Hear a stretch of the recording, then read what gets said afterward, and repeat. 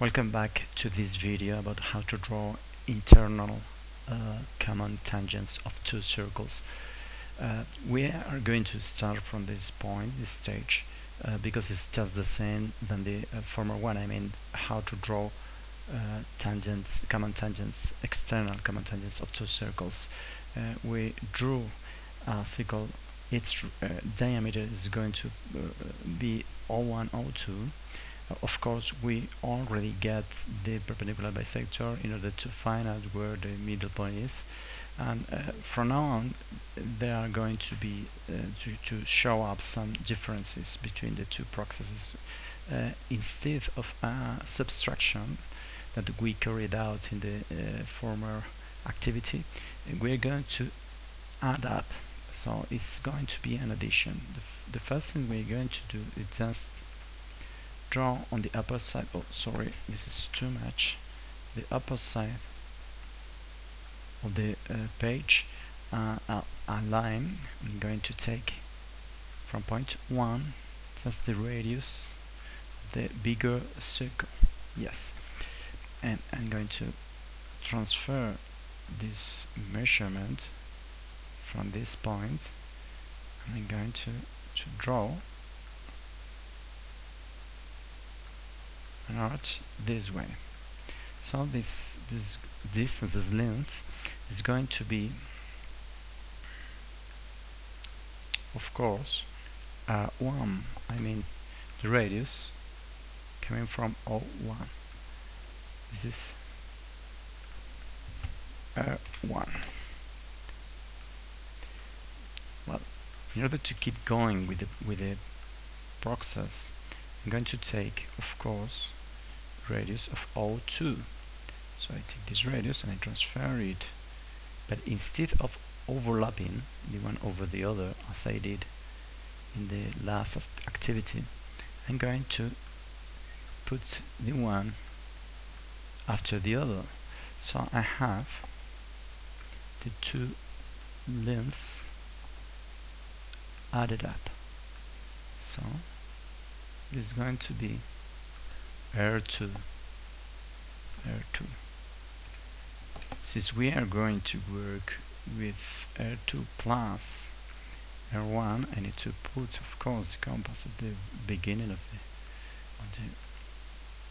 the segment and take the whole distance. I remember, of course, we are working with O1 plus R1, sorry, plus R2. Yes, I put the compass, I place the compass on point O1 and I draw a circle that is auxiliar.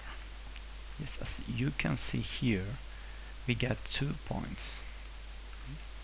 The auxiliar circle and the one, its diameter is O1, O2. So I'm going to label these 2 points T1 and T2. Yes. And of course, next step is joining O1 to T1. I'm going to use a different color, pink color.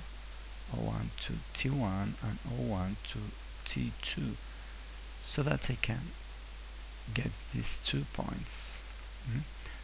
Let's label them T3 plus T4. So we have, these are gonna be solutions. Apart from the final outcome I'm looking for, well, this is one of the most crucial points of the whole process. You need to draw from point O2 to radius parallel to or correspondingly O1, T3 and O1, T4s, but it's very important to keep in mind that they are going to be just the other way around, so the direction is completely upside down, reversed. So you have here this radius parallel to O1, T4, but this is going down and the other is going up. So I'm going to stress the 2 points I got on the circle O2. Of course, we will carry out this part of the process with the set square. Don't do that just freehand, because it's a big mistake. Let's, as usual, label these 2 points that are also solutions. So this is T6. Let's call it T6. Let's call it T5. Yes. And we're going to finish just taking a thicker line so that you can better see.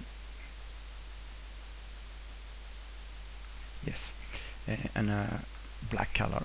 And the first solution is joining T3 plus, or 2, sorry, T5, and T6 to T4. A clue you can follow in order to determine if you carried out the exercise, the activity, in the right way is just to check out if the 2 lines, I mean T4, T6, T3, T5, intersect at one point over upon segment O1, O2. When we are done again, thank you very much for your attention. So long, my friends.